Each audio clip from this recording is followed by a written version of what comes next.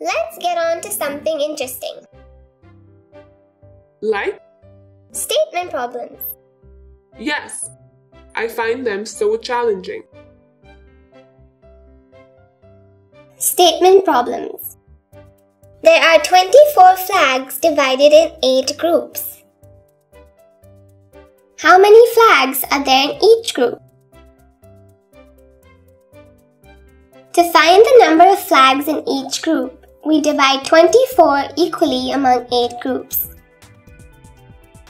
There are 3 flags in each group.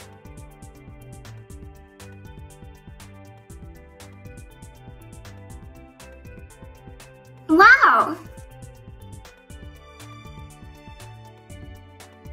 There are 32 aeroplanes divided in 8 groups.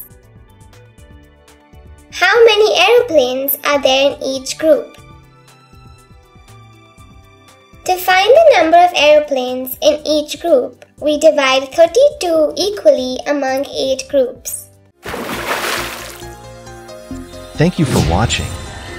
Enroll now.